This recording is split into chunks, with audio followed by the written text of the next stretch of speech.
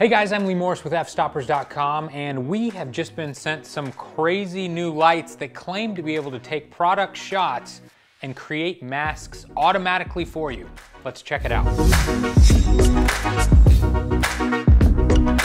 Now, you've probably seen that we just released a tutorial with Brian Rodgers on product photography. So we're going to be talking a lot about product photography on our YouTube channel and on Fstoppers.com for the next few weeks and months. Now, every time Brian takes one of these incredible pictures, he has to use the pen tool and cut out that product so that he can edit the product independently from the background. It's a very time-consuming process. Now, if your goal is to only capture one picture and it's supposed to be this incredible hero shot, that's probably the best way to do it. But if you're a product photographer who's taking tons and tons of pictures and you need a faster way, this might be the answer for you. This system is made by Hensel, and we've actually been sent one of their lights before when we did a post on the bullet time photo shoot where we actually tried to capture a bullet with a flash. This system is interesting because it comes with this radio trigger called the Freemask. And basically what this does, it's really simple. It sets two different channels, and you have lights on your subject or on the product itself, and then you have a light or multiple lights on the background. The first shot that it's going to take is going to be with the background lights only. So ideally you're going to have a pure white background and a pure black object. And then the second shot that it's going to take is going to be with the background lights off and the subject lit up. Now, to get your camera to take two pictures as quickly as possible, we set ours to continuous shooting high. And then we went into the menu, turned on bracketing to 2 shots, and we set the second bracketing shot to be 1/3 stop higher or lower. It doesn't really matter. Our camera's going to be set to manual anyway. So now all we have to do is frame up the shot, hold the button down, the camera will snap 2 shots super quickly, and then when we get back into post, we'll have 2 different shots to work with, and we can combine them together to create that perfect mask, hopefully almost automatically. Let me show you how this works. So we have 4 of these lights, and what we're going to be doing is we're going to be lighting this Nikon D850 here with 3 of them, and then we have 1 light that's behind you guys that's going to be lighting up the white cyc wall. Now, our key light is going to be this small softbox that we have here, and then we have 2 lights that have reflector dishes in the back that are going to be lighting the camera from each side. Normally I would be much closer to the cyc wall itself, but because we need separation and when that backlight fires, we don't want any of the light to bleed on the subject itself, we've pulled everything really far away from where we would normally be shooting in the studio. So the goal here is very simple. We're going to take 1 shot, but the camera is actually going to take 2 because we have it set to bracketing. In the first shot, we're just going to be lighting with the background light. So it's just going to be a pure white background, hopefully on a totally black camera. And then very quickly after that, it's going to take another shot where the background light does not fire at all. And then the 3 lights that we have set to the camera will fire. Let's give it a try. Perfect. All right, guys, so I'm here in Photoshop and I've got the 2 shots of the camera. You can see this is the silhouette, obviously, and then here's the lit shot of the camera. So what I'm going to do is I'm first going to hit Control-A to select all of this, Control-C to copy it, and I'm going to Control-V to paste it on top of the other one so you can see that we have 2 layers here. I'm then going to go to Channels over here. Now with all of the channels selected, I'm going to hit Control-L to bring up the levels. And first I'm going to click the white eyedropper, and I'm going to pick an area down here where I can see just a little bit of detail. And you can see that's going to brighten it up just a little bit. I'm going to grab the black eyedropper, and I could just click up here, and as you can see that's going to make a better mask. They actually suggest that you don't do that, and instead you pick like a dark area of the object itself, and then grab here and put 20 in. It's 2 ways to do kind of the same thing. All right, we're going to click this little button down here that says Load Channel as Selection, and you can see that it creates a highlight around the entire thing.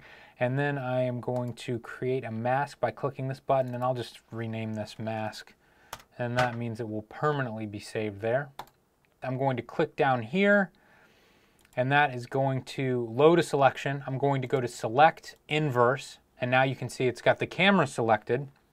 And then I'm going to go back over to Layers, click on the background layer, and then I'm going to click the Create a Mask button down here, or Add Layer Mask, and you can see that it cuts the camera out. Now, if we zoom in here, you will notice there's some problems. Like there was a reflection on the front element here that we can actually see through to the back. So what I'm going to do is I'm going to just grab a paintbrush, choose white, and as you can see, I have my mask selected over here, and I can just paint that out.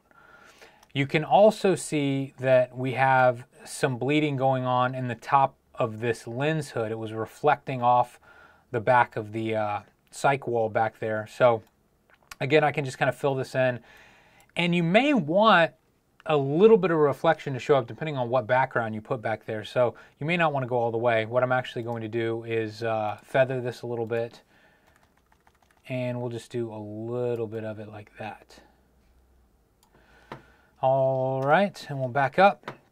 Now I can put this on any background I want. So if we just wanted to do a simple white background, I could create a new layer here. So I'm going to click on the paint bucket over here, and let's just fill this in with white in the back, and then I can drag it below.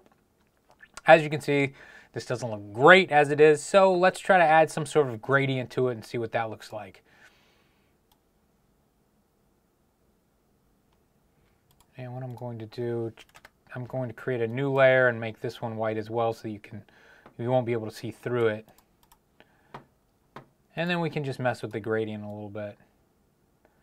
Now, obviously, guys, this isn't the most impressive final shot. If you're wanting to take like hero shots, this probably isn't the way to do it. But if you're the type of photographer who's shooting tons and tons of products, you need to shoot them as quickly as possible and cut them out as quickly as possible, this is the way to do it. Because once you get everything dialed in, you can just swap the products out, and this whole process is very quick. All right, so we're gonna take the camera out. We will put in this random dead plant that we found in our office.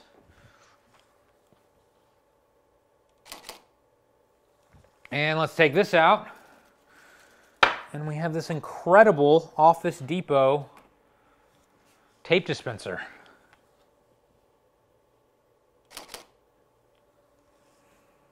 Now this is one of Mike Kelly's pictures. It's okay, but I think it's clear to see that it's a little sparse.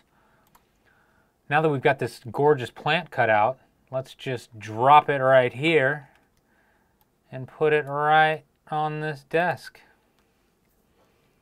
Incredible. And let's go ahead and fix this other shot while we're at it.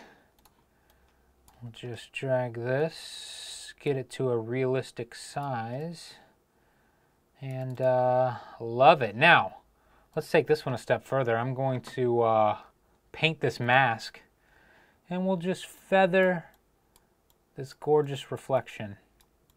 Amazing.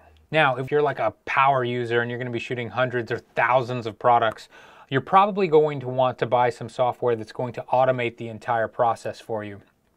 This software by Picture Instruments is called Mask Integrator, and basically this is going to automate the process in Photoshop. But if you're like me or the average photographer and you're just doing this occasionally, it's probably not worth the money. Now you may be wondering if you can use this with people, and so I took a shot here of myself looking incredibly serious.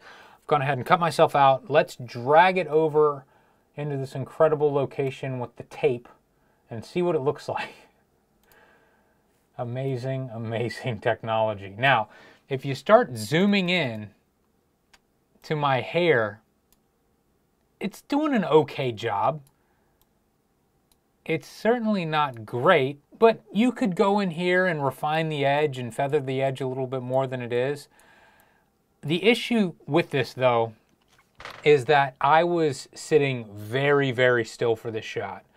If there's any movement in your subject at all, the mask is going to be off and you're going to be losing tons of hair, or maybe be eating into the side of your subject's head or something. So for those reasons, I think it would be better to stick with green screen if you're going to be shooting people. Now, the main question that you guys might have right now is, well, what makes this so special and why can't I do this with my own lights? And that's absolutely true. You could set another light in the background on a separate channel and you would just manually have to turn that on and off. So you'd turn off channel 1 that's lighting your product, turn on channel 2, and you'd get that shot with the nice white background as well. That's a very good point. However, If you're the very specialized photographer that's shooting for catalogs or shooting products in the studio all day, every day, and you just need a fast way to knock these shots out as quickly as possible, this might be the easiest solution for you. I love the fact that it's pretty much automated and then you can just hold the button down on the camera and it automatically takes 2 shots. It is much faster than having to remember to do it each time, turning channels on and off, switching back and forth. You're definitely bound to make a mistake if you try to do it on your own hour after hour after hour. So can I recommend this product to the average photographer? Absolutely not. This is super specialized stuff here. These lights are fantastic and they're gonna work with any type of photography that you do, but the Freemask trigger itself is so specialized, and even though I sometimes do shoot product photography, I'm not going to be shooting hundreds of products in a day, and chances are I'm just going to be trying to get that one perfect shot. So if you're anything like me and you're just trying to get that one perfect shot and you have all the time in the world to make it as good as possible, it's really not a big deal to dial this all in manually with whatever triggers and flashes you currently have. Or you can just do it the good old-fashioned way with the pen tool and a lot of patience. And I think with that method, you're probably going to still get the most precise mask.